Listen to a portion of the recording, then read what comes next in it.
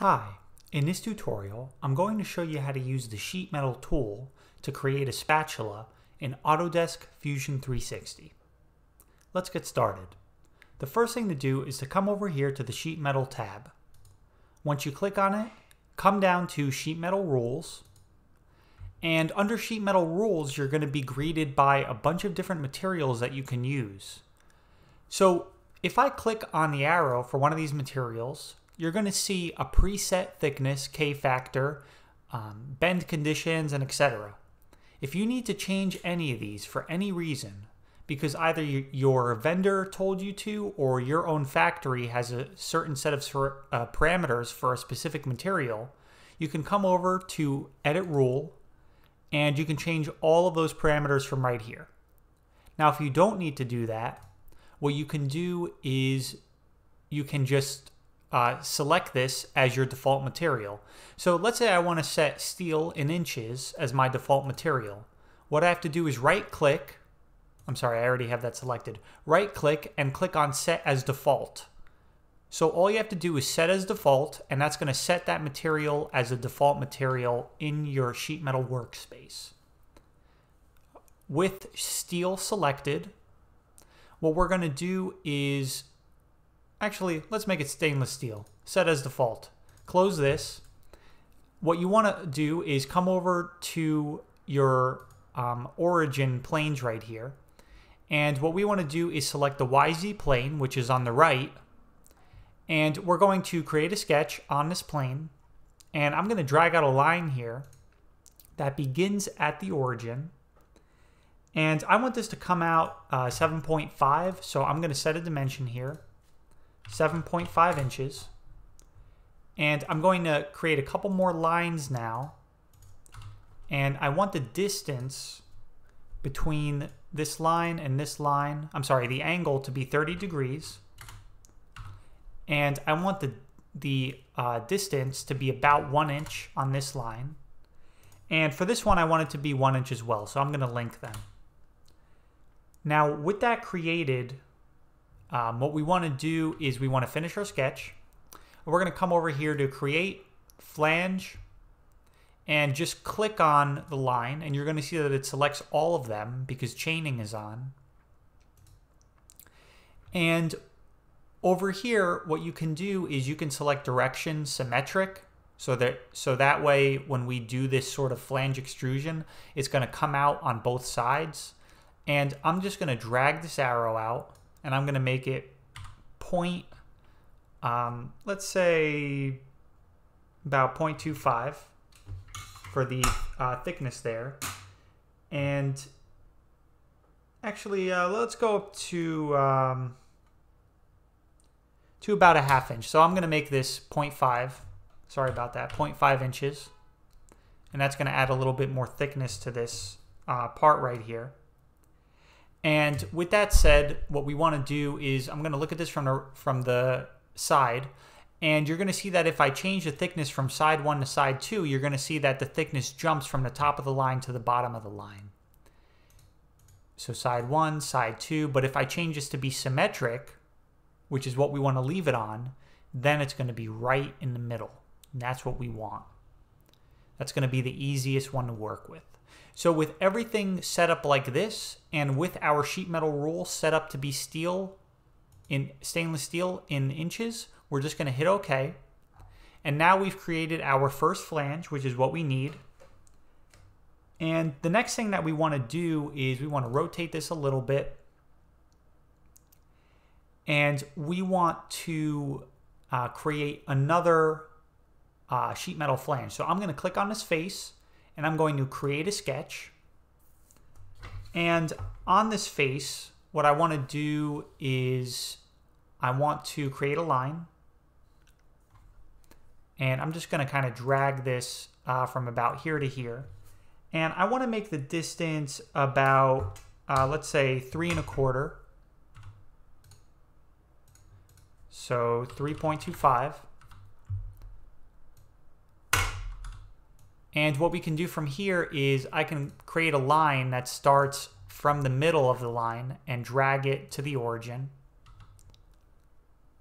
And that's gonna as long as this is vertical, it's going to sit where I want it to. So click on the line, make a construction. And if you need any more review with sketches, I have a great beginner tutorial to Fusion 360 where I explain all of these different constraints and all these things that I'm working with right now. So that's going to be our sort of baseline. Now I'm actually going to bring this all the way into about here. And at this point, I can actually click on this point and click on this line, and I can make them coincident. And I'm going to make this line construction. That way I can drag out from the Create tab, I can drag out, let's say, an arc, 3-point arc. And I can just drag it out here. And I'm going to click on the arc, click on the line, make them tangent to each other. And I can set these 2 points to be horizontal with each other. I can just kind of drag them like this. And I'm going to set it to a dimension of about 1/4 inch. So I'm just going to set a dimension here between these 2 lines. The point in the line, about a quarter inch, 0.25. That's about where we want it to be. And you want to make these 2 points vertical with each other. And from here, it definitely becomes much easier. What we want to do is we want to create a box that's about 4.75. So, I'm sorry, we want to make these 2 points vertical as well. Okay, great. Now let's drag out 2 lines, and they're going to be about 0.475.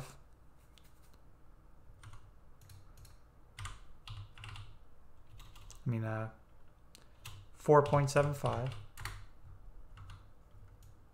And with them dragged out to about here, what we can do is we can build on this. So I can come to my Create tab and drag out an arc that's a 3-point arc and place it about here. And I can kind of create, I can start building my shape out of this. And I can make these 2 lines tangent. And again, if you need more instruction on sketches, I have another tutorial for that. I know I'm going a little bit fast here with that. It's because I assume that the viewer has seen that. I'm going to make this horizontal and drag this point all the way here to the end. And if I drag this in, then that's going to aid me. So I'm going to drag it into, say, about here. And with this created, I can drag this point all the way back. And I can make this construction because it's not part of our whole thing right here. So from here, I'm just going to finish my sketch. And I can come to Create, Flange, and select both of these. And I'm basically extruding upward because if I select side 2, it's going to extrude down into my other flange. We don't want that. I also don't want it to be symmetric because then it's interfering with my other flange. So I'm just going to set this to be side 1. That's what we want. And I'm going to hit OK. And it's a new body. With that created, we can now add a couple necessary fillets here. I want to create a fillet here right on this toe.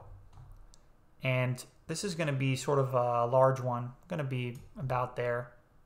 About a 1/2 inch. Doesn't have to be perfect, but about a 1/2 inch. And same thing with the other ones. We want to have a couple fillets here on this side, as well as on this side, and on this end as well. And we want to drag this in. And you can kind of have fun with it. You can see that the shape actually fails if you go a little bit too much. So you want to be a little bit conservative with it. We're going to leave it at about here. I would say 0.425 is probably perfect. And now, we're almost there, I promise. What we want to do is we want to come to our create a sketch. We want to click on his face and we want to create a sketch. And I'm going to, basically I'm going to come to the display settings, and under visual style, I want to make it wireframe with hidden edges. That way I could see through my part. Come to create, come to point, and create 2 points here. And you want these to be vertical, and you also want them to be vertical with the origin. And you can finish that, and you can come to hole and click on these 2 points. And from here, we're going to leave it at about 0.1 inches.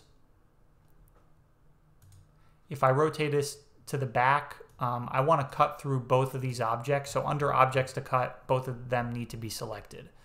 And I'm cutting through both of them, so I'm going to hit OK. And we can change our visual style back to our shaded. And that pretty much is going to give us what we want.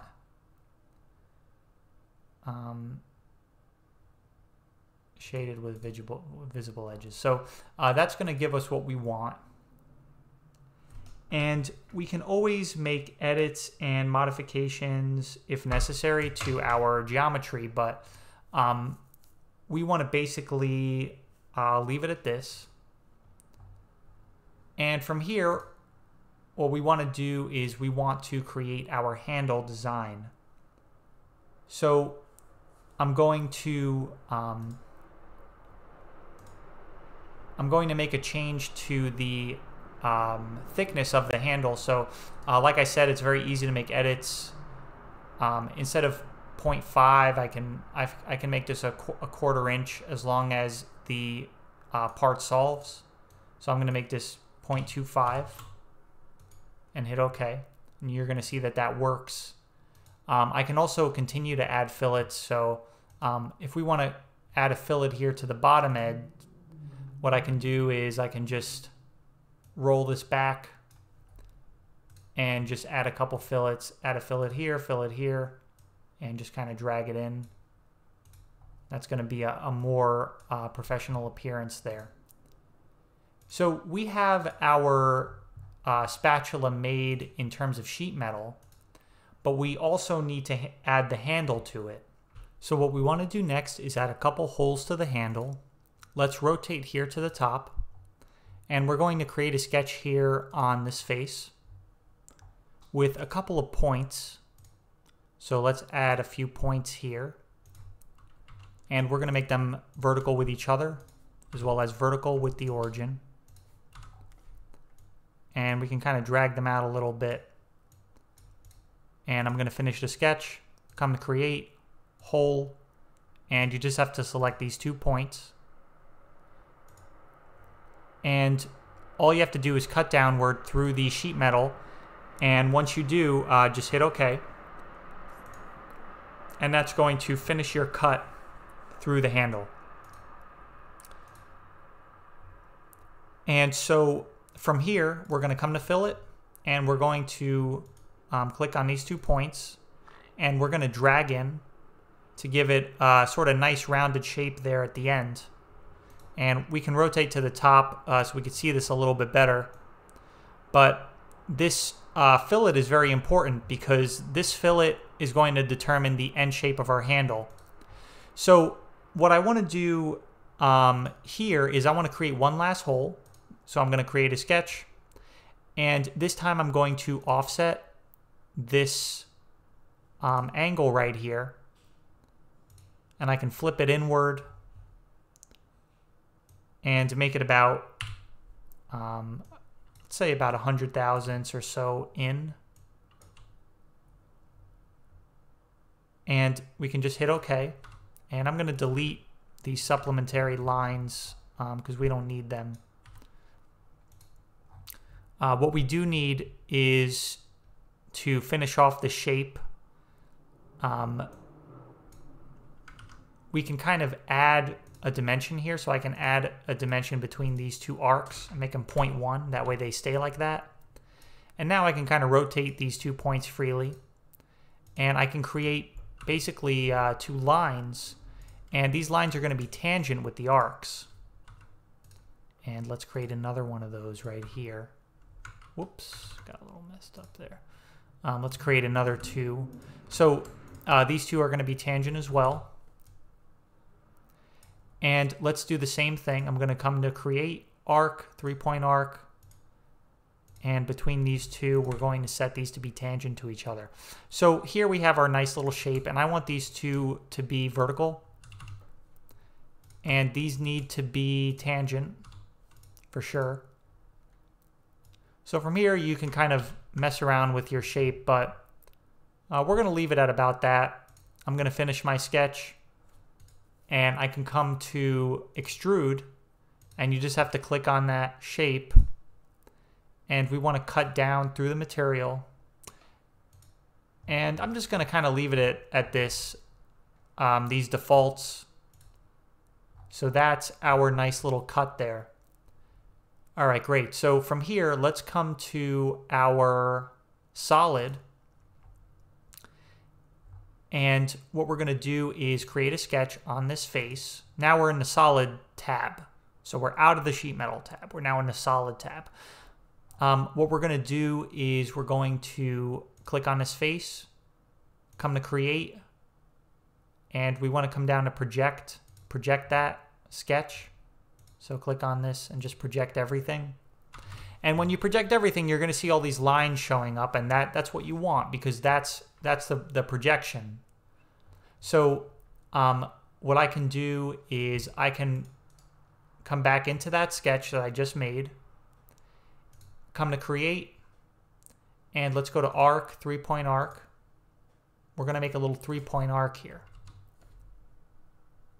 And so that's going to be basically our handle design.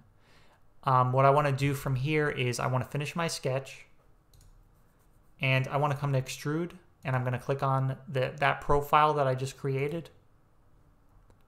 And like I said before, if you're having trouble with your sketches, be sure to check out my training series on the basics of Fusion 360. That's very important to understand this. So we want this to be basically a new body.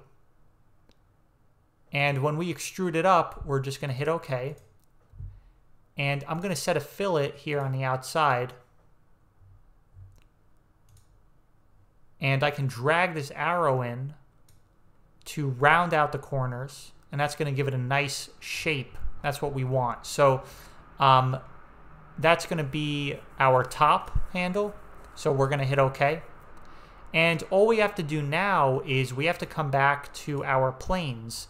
And if you remember, we actually created our flange from the center plane, from the center line. That's the XZ plane. So all I have to do is I have to come to create, come to mirror, and I'm going to click on, instead of faces, I'm going to select bodies, and I'm going to select this body. And under mirror plane, what I want to do is I want to select the XZ. And that's gonna kind of set that on the other side. So that's our handle, and that is our spatula. All we need now are the 2 rivets that go in these holes, and the 2 rivets that actually hold the handle to the rest of it. And that is pretty much it. Let's see it with just shaded. Very nice. Thanks for watching, and let me know if there are any tutorials you want to see in the future, or if you have any suggestions to make this part even better. Thank you.